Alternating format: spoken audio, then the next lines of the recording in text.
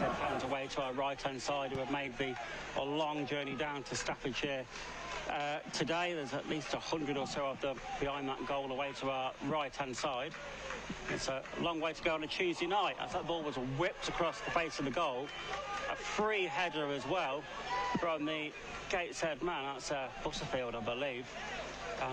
He flashes it past Jazz Singh's goal and got himself in a good position there, Kev, and so the atmosphere is non-existent. Yeah, like I said, obviously a bit earlier than you, Kev, and I couldn't really see how many people had filtered into the ground below us. Well, that's good work from Akwayi. A cross deflected and then an opportunity strike off balance from Shakuna goes a yard or so over Moss's goal, and the first shot in anger in the first time that we've actually entered the opposition penalty area, Stu. Yeah, and we got down that right-hand side well, didn't we, which allowed Ben Akwayi to get that cross in. Field sent his diving header wide of Jazz Singh's post where he was completely unmarked in the box.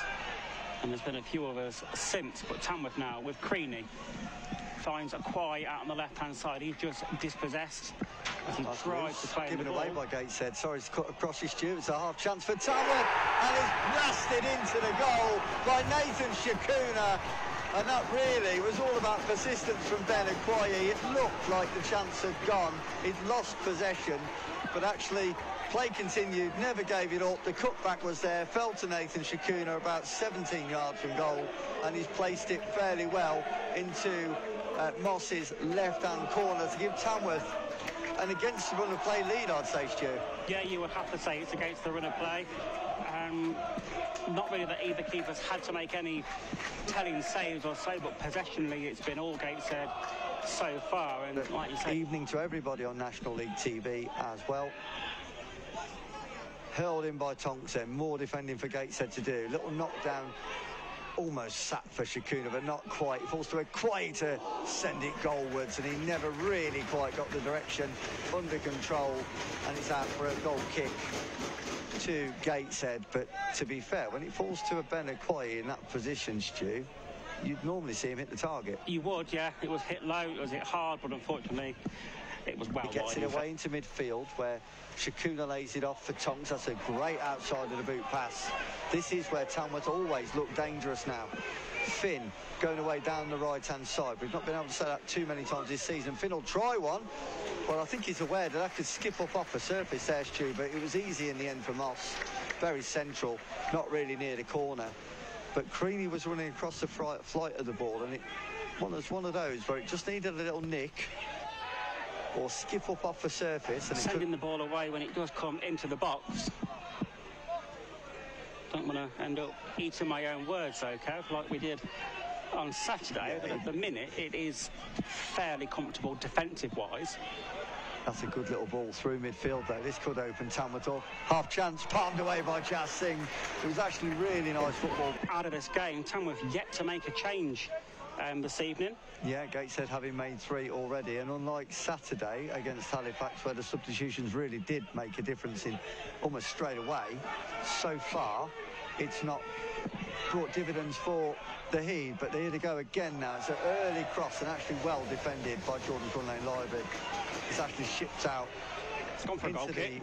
Oh, it has, yeah. It's gone for a goal kick, so the touch must have been off the Gateshead man, but good covering by Jordan Cunlane-Liver. Very close to the mark. Nonetheless, at least. Delighted to see that is a very welcome addition.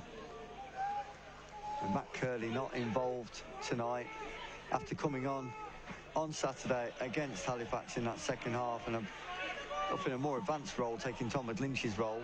Tamworth go with a give and go down the right side. Early crossing by Kyle Fink. Dan Creaney! It's those words again, Dan Creaney!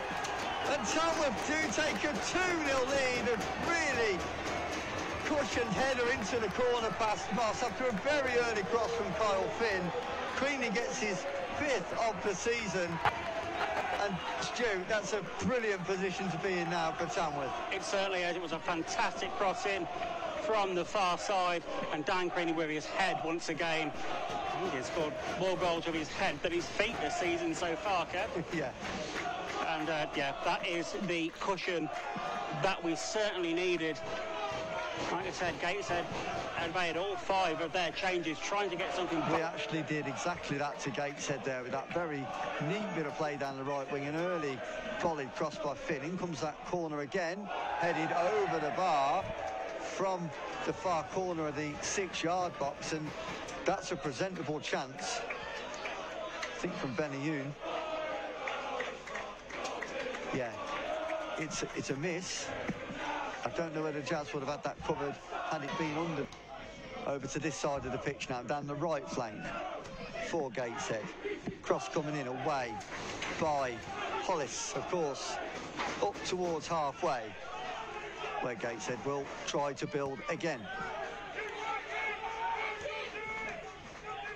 Into the centre circle now, and chipped forward into the Tamworth area. Jazz Singh needs to come out. It is in the back of the Tamworth net, and Gateshead do get a goal back.